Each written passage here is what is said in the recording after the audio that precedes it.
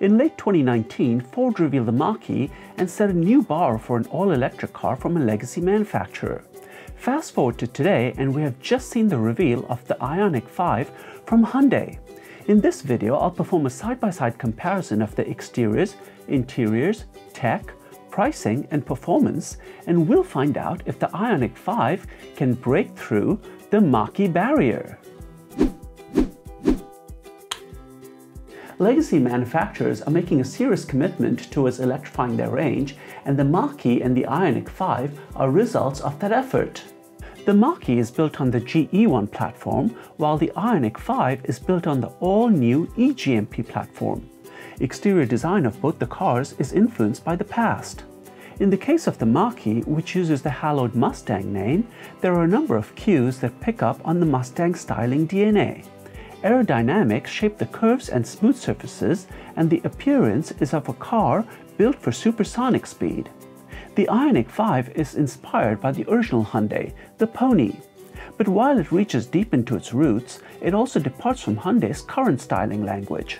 It looks nothing like the current range of Hyundais. Instead, it forges out a new design language, one that is inspired by pure geometric forms like squares, rectangles, and diagonal creases. Interestingly enough, instead of the usual smooth rounded forms, it's these diagonal creases that bend the body surfaces for better aerodynamics. An interesting approach, almost like a stealth fighter. Both take aerodynamics seriously, with the Hyundai using flush handles and the Mach-E using push buttons instead of handles. Exterior dimensions are very close, with the Mach-E being about 3 inches longer. One significant dimension that sets the Ioniq 5 apart from its competitors is its long wheelbase at 3,000 millimeters.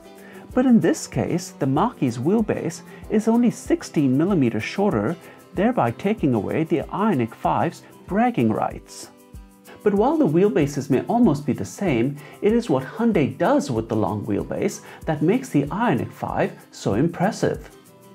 Along with the flat floor, Hyundai has developed a number of innovative features, including a center console that slides back so that the rear passengers can use the wireless charger, business class style relaxing seats that recline, and rear seats that can slide.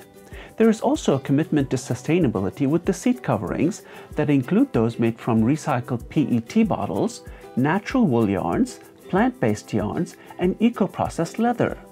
Unfortunately, Ford doesn't bring much sustainability into the cabin. The seats are made from synthetic ActiveX, a material that you find in other Fords like the C-Max and the Fusion. Interior dimensions are not out for the Ioniq 5, but I expect it to be quite spacious. We do have the cargo numbers, and they are quite similar. One feature that is unique to the Mach-E is the washable frunk that has a drain, which I think is pretty clever. Both the Mach-E and the Ioniq 5 feature minimalist interiors, but what I really like about the Mach-E is the portrait format infotainment screen. At 15.5 inches, it dominates the cockpit, includes an integrated dial, and has a feature that will learn what apps you use and place them within easy reach. The Ioniq screen is smaller at 12 inches and horizontal, which makes navigation harder to read. Aside from the screen, Hyundai offers an impressive range of tech features. There's pixel LED headlights, a solar roof, heads-up display with augmented reality, and vehicle-to-load capability that allows you to use the car as a power source. This tech dogfight continues with both cars offering assisted driving. Hyundai's capabilities include automatic lane change and deceleration in curves. But Ford shoots past Hyundai with its hands-free driving technology. That is a future feature that costs extra and allows you to drive hands-free only on certain roads in North America. But the Ioniq 5 doesn't offer anything to match. So we get to performance, where the Mach-E has been praised for speed, range, and fun handling. Will the Ioniq 5 be able to keep up? Both cars come in 2 battery sizes, with Hyundai offering a smaller size and Ford a larger size. But where they overlap is in the middle, with batteries around 70 kilowatt hours. Both also come in rear-wheel drive and all-wheel drive options. We have only one range number for the Ioniq 5, and comparing it to the equivalent Mach-E number on a kilometer per kilowatt-hour basis, they are very comparable. So I would expect the other range numbers to be competitive as more information comes out on the Ioniq 5.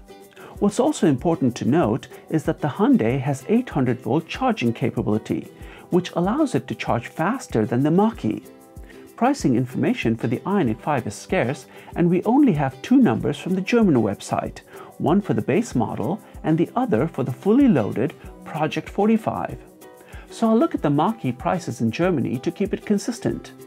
What we need is an estimated price for the larger battery, rear-wheel drive Ioniq 5 model to get an equivalent price comparison.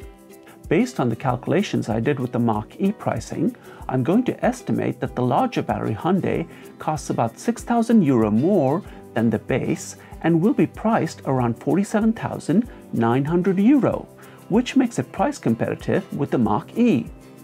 So what type of performance metrics are you getting for that price? I'll look at the numbers for the 70 kWh batteries because that is common to both. In rear-wheel drive configuration, the Mach-E's motors are more powerful, whereas in all-wheel drive configuration, it is the Ioniq 5 that has the more powerful motors. As a result, the Ioniq 5 beats the Mach-E in 0 to 100 times in all-wheel drive configuration.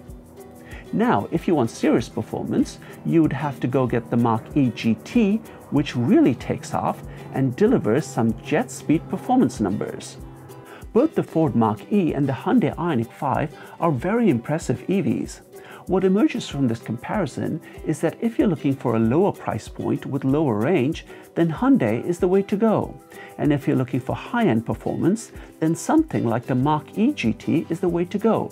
But where these two overlap, in the 70 kWh battery category, the Hyundai, with its innovative features and performance numbers, proves a worthy competitor.